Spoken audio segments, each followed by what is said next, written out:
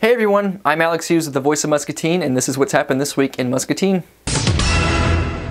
I'd like to give a quick shout out to the Muscatine boys basketball team for an outstanding game on Tuesday night. The Voice of Muscatine would like to wish you all the best of luck in next week's upcoming game in Des Moines. For those of you in Muscatine that drive, then you're no stranger to the unforgiving potholes that line our streets and roads. Thankfully, the City of Muscatine and the Department of Public Works are currently on patrol and are filling in potholes with a cold patch or a temporary fix. If you see a pothole and would like it to be filled, just call the Department of Public Works at 563-263-8933 and let them know where you saw the pothole. And we have more good news for you this week, Muscatine. A quiet zone has been established in downtown Muscatine where the train tracks are located. According to Dave Gobin, the Community Development Director for the City of Muscatine, it has been years in the making. This new 24-hour quiet zone is a huge plus for businesses too. And finally, some relief for those who live in the downtown area as well. Hopefully the residents there will be getting some more restful sleep now that the quiet zone has been established.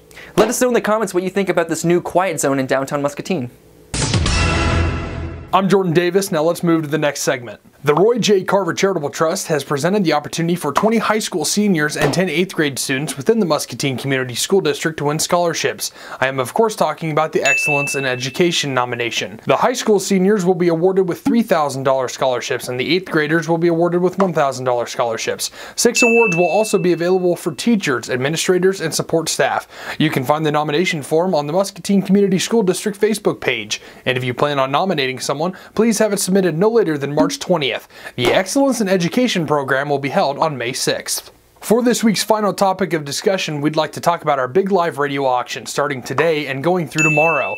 This year we've changed it up a bit, so today is Buy It Now Friday, where you can go online and view the items and then call in and buy exactly what you want. However, on Saturday we will be auctioning off our big ticket items, such as a Husqvarna zero-turn lawn tractor and a $1,000 gift certificate to Anderson Renovations.